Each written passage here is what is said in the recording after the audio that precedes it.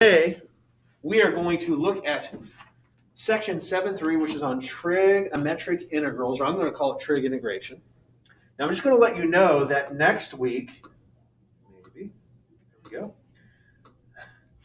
Next week, when we do section 7.4, it's called trig substitution. And I'm just going to let you know right now, the 7.4 I think is actually the cooler of the two. It's really, when you see it, it's just kind of mind-blowing. Because we're going to do trig integration. I'm just going to forewarn you, this is kind of ugly. But after you do it a little bit, you'll find it's not too difficult. So I think I got 3 examples that I'm going to do. Or no, 4. Maybe there's 4. Anyways. So our goal is to solve trigonometric integrals involving powers of sine and cosine. So that's one of the examples. And I think 2 of these. Then we're going to do one that involves powers of secant and tangent. That one's a little bit harder. We'll just do one of those, even though it's actually not too bad once you see it. And then the last thing we're going to do is we're going to look at products involving sine and cosine using some of the trig identities that you probably have forgotten or maybe were never taught. So anyways. Now, I'm not going to read through all of these guidelines. These are on my notes if you want to look at them. Let's just look at an example right out of the gate, okay? So let's say you want to integrate cosine to the 3rd power of theta. Now, you might be tempted to think, well, I'm just going to do a u sub. So I'm going to let u equal cosine theta. Well, then du would be what? Will be negative sine theta d theta, right? Do you see a problem? There's no sine. So, I mean, this isn't going to work. So traditional u sub is not going to work. So what we're going to do, I'm going to erase everything I have written here so far. We're going to do something a little different. And I'm going to refer to something that I hope that you guys remember. Let's see if you do. What is sine squared x plus cosine squared x? 1. It's 1. You guys knew that, right? Okay. So would you agree then that we could say that cosine squared x is equal to 1 minus sine squared x? Yep. Yeah. That's what we're going to use in this problem. So what I'm going to do now, I'm going to use this information with this integral. So I'm going to say that the integral of cosine 3 theta d theta could be thought of as the integral of cosine squared theta times cosine theta d theta.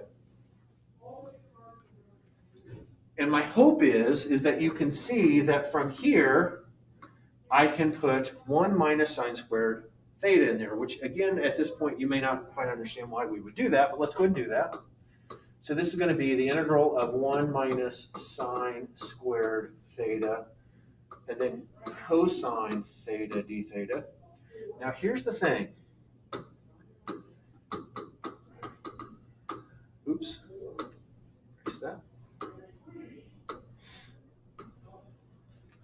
If I let u equal sine theta, what's du?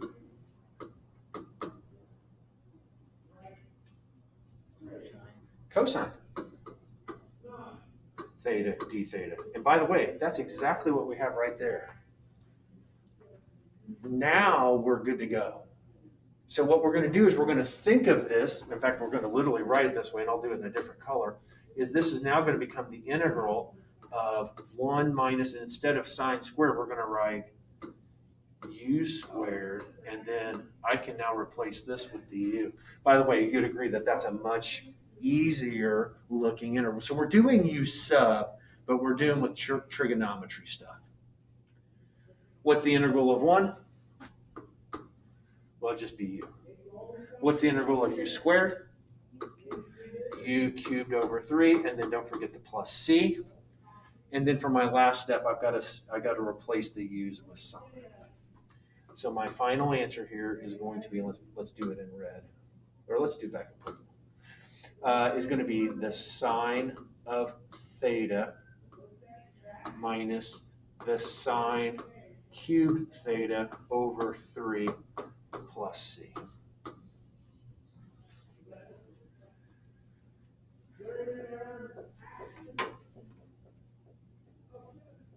Okay? Did that seem hard or did that seem okay? That seems okay. So again, this up here is kind of the identity that we kind of use to get us to where we need to go. All right. So let's look at a little bit harder one. Now, let me go back actually to this one. Here I did an example of a cosine to an odd power that's positive, right? Here I'm going to do a sine that's to an odd power and positive. Oh, and I should note, if you've already watched my video, the examples I did in my video are different than these examples. I try to make sure the examples I do in class are different than the ones that I do in my video so that you guys get lots of exposure if you need it. Okay? Again, I'm going to do the same thing. This one I'm going to do with a little bit of a twist. In fact, I'm just going to go ahead and kind of do it and then see if you guys can kind of make sense of this. So I'm going to write this one like this.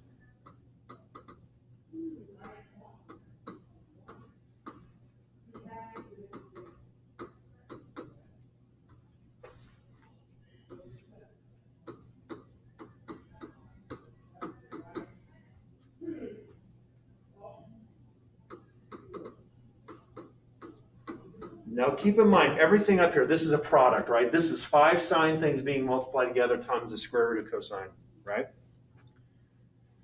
Now note, I have 2 factors of sine here, 2 factors of sine here, and then another factor of sine over here. And I'm just going to kind of let you know in advance. You can probably guess why I'm doing this. But watch and see what happens. Now, what can I put in for sine squared? 1 minus cosine. You got it. So now this is going to become... There we go, equals sign. So this is going to be, let's see, 1 minus cosine squared x times 1 minus cosine squared x times cosine x to the half power.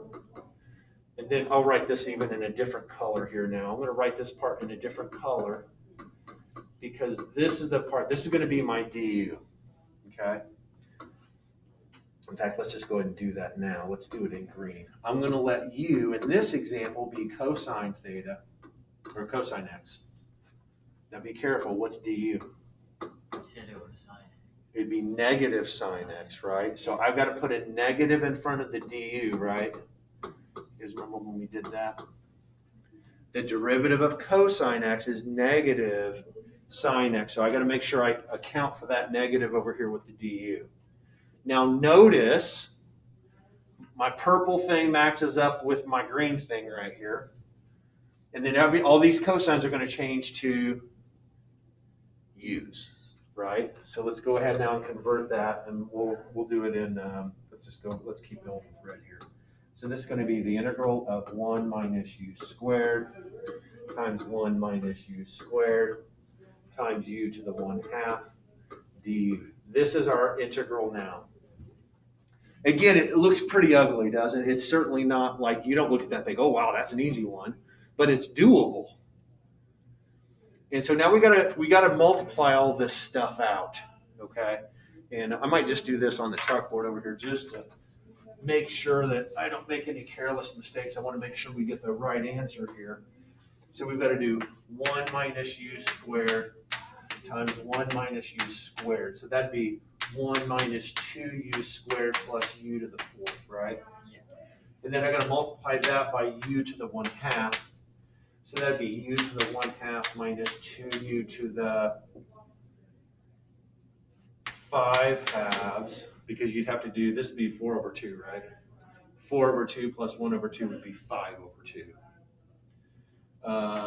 Plus, and then that'd be u to the 9/2, 9/2. That's exactly right. Okay. Ooh, and I made a mistake already. Do you guys see the mistake?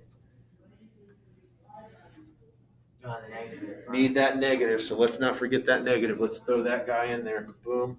In fact, and let's go ahead and get rid of that negative now. Since there's this negative here, if I just flip all the signs of this, then the negative goes away, right? So this is now going to become the integral of negative u to the 1/2 du plus integral of 2u to the 5/2 du. I'm kind of breaking this up into parts here. Oop, that's going to be minus as well, right? Minus u to the 9/2. So now we're just going to use our power rule for integration, and I guess this negative here could be out in the front, but whatever. Okay, so we're almost there.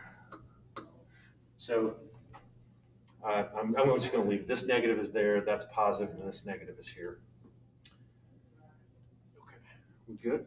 I think we're good. Okay, so when we integrate u to the 1/2, we're going to get u to the 3/2, and then you got to multiply it by 2/3, and then don't forget the negative from there. Same thing here, except we got a 2 factor, so we're going to get 2, and then the integral of u to the 5/2 would be u to the, I think it'd be 7/2, and then you have to multiply it by 2/7. Minus, and then u to the 11/2, right? So then that'd be 2/11 u to the 11/2, and then don't forget the plus c. And now we just got to convert all of this to what? Cosine? Okay, so this is going to be negative 2/3, and then I'm going to write this as cosine x to the 3/2.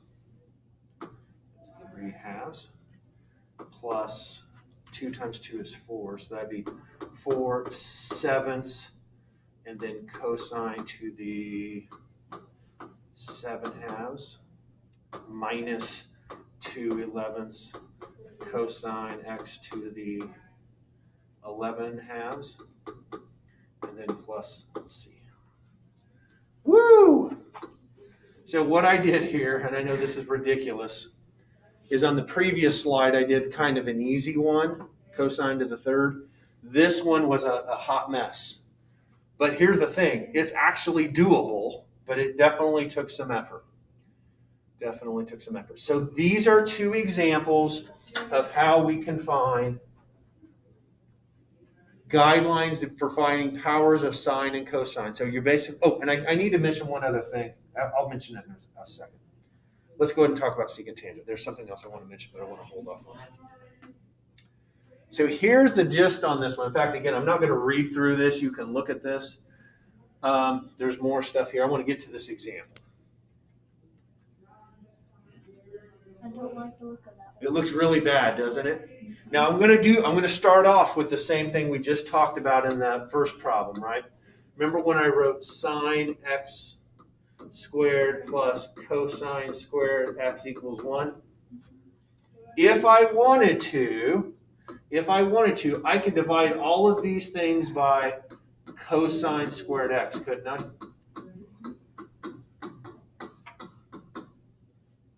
And what you get then after you do this, well, what's sine over cosine? That's tangent squared x. And then what's cosine over cosine?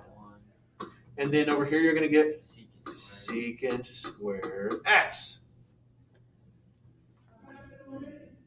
By the way, this is another trig identity that students don't remember, and I don't even try to remember because I always just use the one I know, which is sine squared cosine squared equals 1.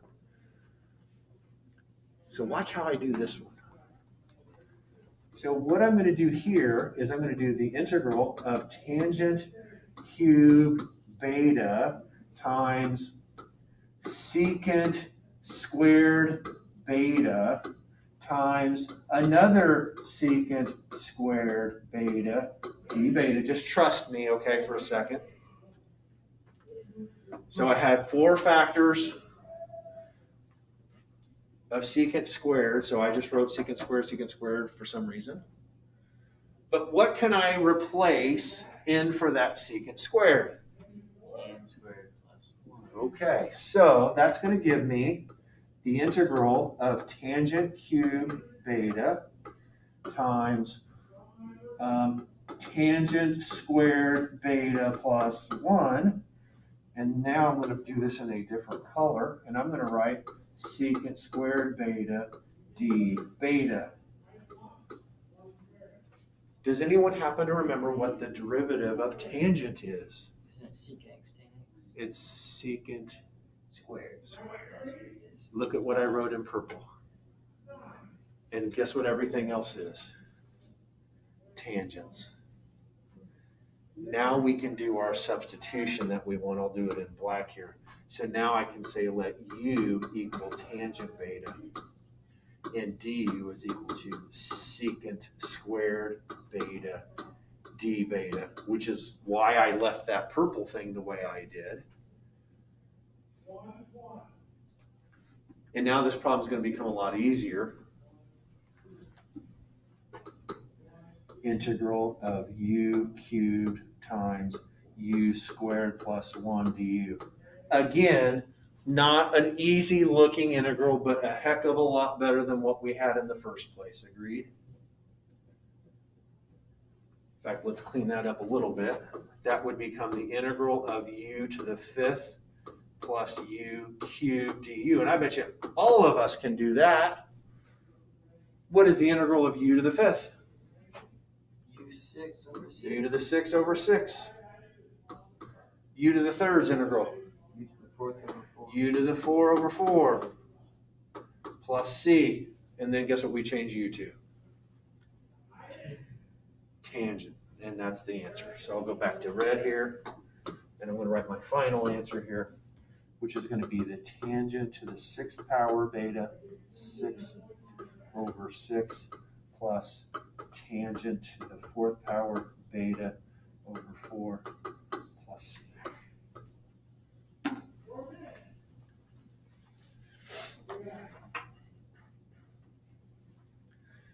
Okay, now I want to, I was going to say this a second ago, but I saved it specifically for this example.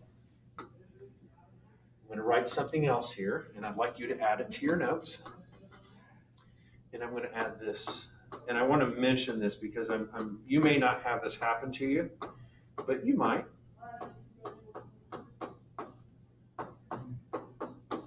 Guess what's true about that answer in turquoise?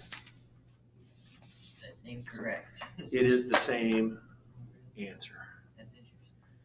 And I'm forewarning you for a reason. If you do Wolfram Alpha to check your answers, be very careful. This is also a solution to this integral. Here's what you got to keep in mind. You know how these things differ by a constant? That constant, yeah. Different. Okay. And by the way, That makes sense. this answer would have been arrived at when they let u equal secant. And by the way, if u is secant, what would du be? Tangent. Secant tangent. So you can do this problem two different ways. I tried to show you what I thought was the easiest way, but be careful. You may do it a little bit different way, and your answer may be completely correct. But then you compare answers with someone else, or you go to Wolfram Alpha, and then you're like, oh, what did I do wrong? You maybe didn't do anything wrong. Yes? Is it, so will the trig, like say if it's sine and cosine, will it always be interchangeable because the constant will be different? Yeah, I don't want to say that's always true, but a lot of times, particularly with the secants and the tangents, it's true. And I've even seen it sometimes with the cosines and the sines. Okay. Now, I'll be honest, that first example I did, I don't know that you would do that one with them switched around. But depending on the powers, you could. Okay. Are you getting kind of a flavor for this?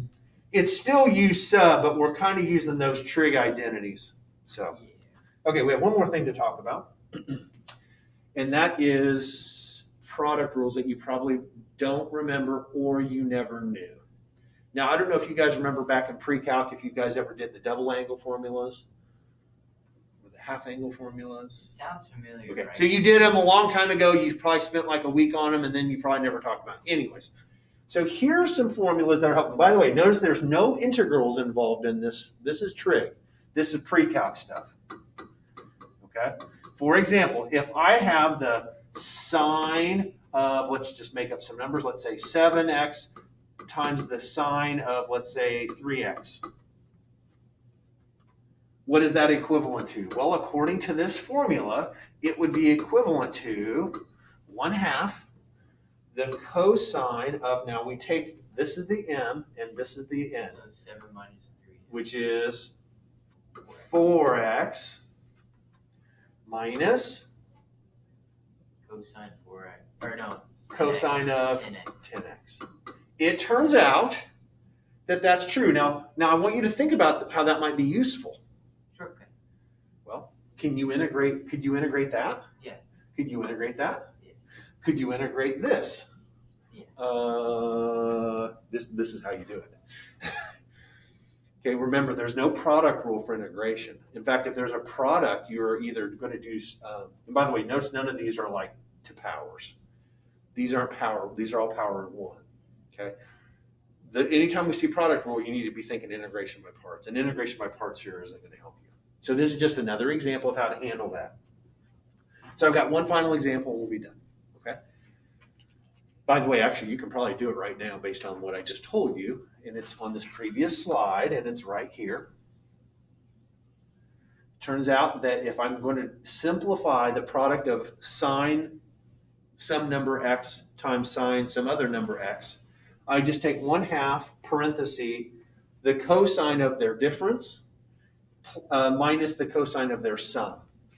In other words, what I'm saying here, first of all, you guys would agree that m is 5 and n is 3, right? So I'm telling you that this integral is going to be equal to, and I'll just go ahead and write it right in here, 1/2 times the cosine of their difference. So that's going to be 2. Do you guys understand where that came from? Minus cosine. And then minus, and then, now I'm not going to put the extra set of parentheses in here. I'm going to go ahead and notice that this 1/2 applies to both of these things, right? This extra set of parentheses there. I did that up here as well. I'm going to go ahead and just distribute that 1/2. And then this is going to be the cosine of 8x. So this was their difference. This was their sum. And in this case, you subtract, ooh, wrong way, sorry. In this case, you subtract. In fact, let me erase all the stuff I did on this slide here. So their difference, their sum, subtract. If it's sine times cosine, it's their difference, it's their sum, but this one is plus, and it's also sines. Here, if it's cosine and cosine, it's their difference, it's their sum. In fact, you'll notice that there's connection there. Anyways, it's very close. It's just that one's positive and one's negative. Let's go ahead and finish this guy out now. Okay, so, so here's the thing. Now let me, whoa. I think I just went back a bunch. There we go. Can I write? Yes, okay.